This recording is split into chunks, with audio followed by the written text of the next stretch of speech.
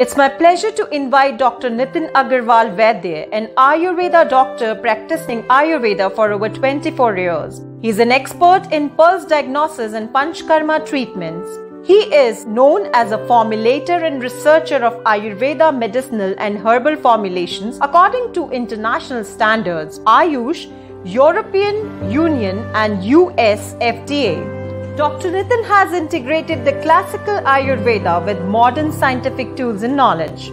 He is among one of the leading thinkers and young leaders in the field of Ayurveda. He has been regularly invited to speak at various international conferences, seminars and webinars.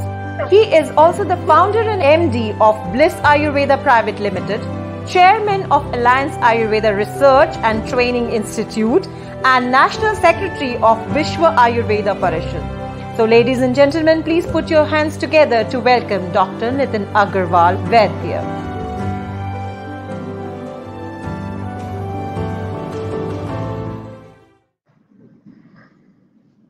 Namaste.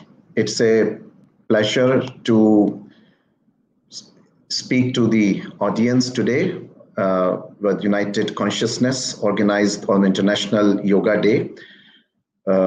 I am Dr. Nitin Agrawal. I am, of course, an Ayurveda doctor and expert in Panchkarma treatments and a research formulator of Ayurveda medicines and supplements.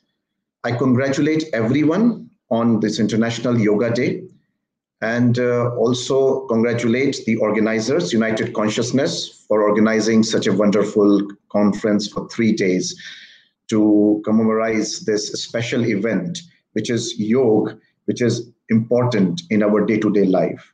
We all know and realize the importance of yoga in our life, which is even more profoundly relevant now after this unfortunate COVID pandemic.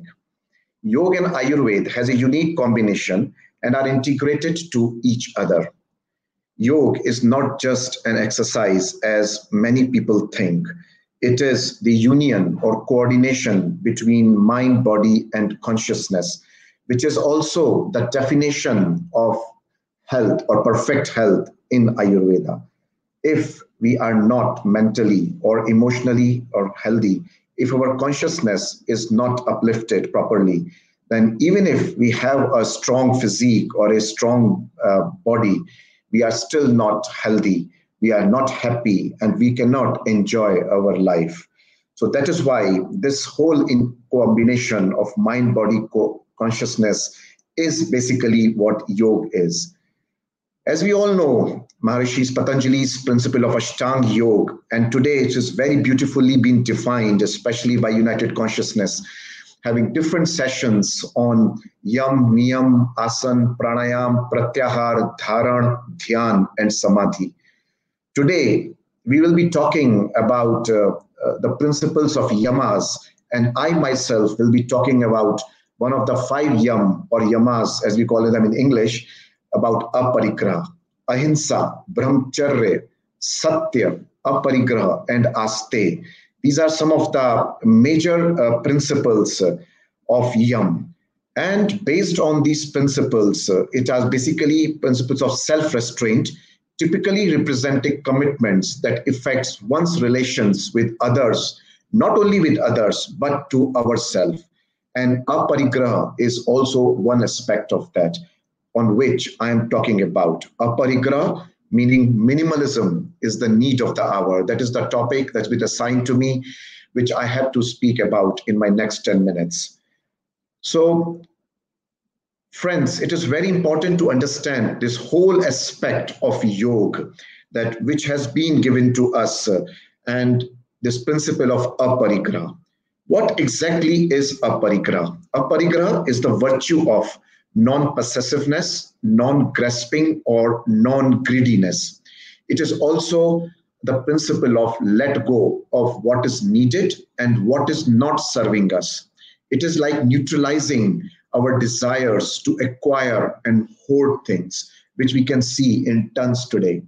As Bhagavad Gita also mentions, the key to happiness is reduction of desires. Take only what is necessary in life and don't exercise the advantage of situation or act greedily. So this is basically the easy way how to define aparigraha for a common man. Minimalism, which is again like a English explanation of aparigraha. So what exactly is required is today's need. What exactly minimalism or aparigraha is the ability to simplify without losing any quality. It is not about removing things that you love. It is removing things that distracts you from the things you love. So it is a very important thing that if we follow the principles of aparigraha, then we don't lose any quality in life. In fact, it enhances the quality of life. It enhances love and happiness in our life. So need for less often results in the life for more. We all know today we live in a world that is driven by consumerism, where we need to eat more, shop more, and indulge more. This consumerism is linked to increased anxiety, emotional stress, and comparisons, as well as destroying our environment and nature. So, what it is bringing us on the table, like we all see all around ourselves, that we live in an environment where there is a greed for more, more and more and more. We are working hours and hours for years and years to achieve more without knowing what exactly is more and what exactly will bring us satisfaction or happiness. We just forget about that. And in that, we lose relationships, we lose friendship, and even warmth within the family. We forget that we also need to serve our society and support the nature. And in turn, what we achieve? We achieve grief, we achieve sadness, we achieve depression, we lose happiness, and there is no bliss in life. We can see that a lot of successful people, rock stars, Bollywood or Hollywood actors, very prominent personalities, they are suffering from depression. They may have a lot of money, they may have a very higher position in society, but they are not happy. They have sadness within. Their consciousness is not uplifted. And even some people commit suicide. It sends shockwaves around the world. What went wrong with them? Why all these successful people commit suicide or are into depression? They have everything, what we are running for, what we are planning to achieve. But ladies and gentlemen, it is this very basic principle of Aparigrah that they have lost in life, that we need to sit back and think that, what is more important is happiness. Even when we talk about natural resources in our environment, we need to be aparigrahi, which means we need to be very pragmatic while using these natural resources. They are an integral part of our environment. They exist without any positive contribution from mankind. We only exploit nature for our living and livelihood. We are getting water, wood, material to build large infrastructure, houses, electricity, petrol, natural gases, minerals, you name anything, and we are getting from the nature. Unfortunately, every natural resource has its limits, and we are using these resources excessively. Exploitation of natural resources is affecting our environment, and we must minimize the use of natural resources to save and protect our environment. And that is why I mentioned we have to become aparigrahi in using natural resources. Even water, drinkable water, that is also depleting. We can see in cities like Delhi, maybe all major cities of the world, that drinkable water or groundwater is depleting and reducing. Is only 2% available on the earth, which is locked mostly in ice caps and glaciers, which are also melting, unfortunately. Therefore, it is very important for us to minimize the usage of water and restrict its wastage completely. We definitely need to follow the principles of aparigraha while using water. Eating habits. We all see it is directly related to our health. Most of the lifestyle related diseases occurs due to overeating. We don't follow the principles of aparigraha while consuming food. I travel a lot to North America, to European countries, which are called developed countries. I live with a lot of families there. I see that they go to a shopping mall and buy tons of food. They just stock their refrigerators with the food for almost a week or 15 days. And after 1 week or 10 days, they see that half of the food that is stocked or stuffed in the refrigerators is not consumed and it's been thrown away into dustbin. And that is loss of consciousness. That is pragya aprad, mistake of the intellect, according to Ayurveda and Yoga. Because what we are doing, that our consciousness has forgotten that time, that in a lot of parts of the world, and even in their own countries, many people don't have access to proper food. They don't have access to the food that we have thrown in the dustbin. So we should think about that and be aparigrahi in using that.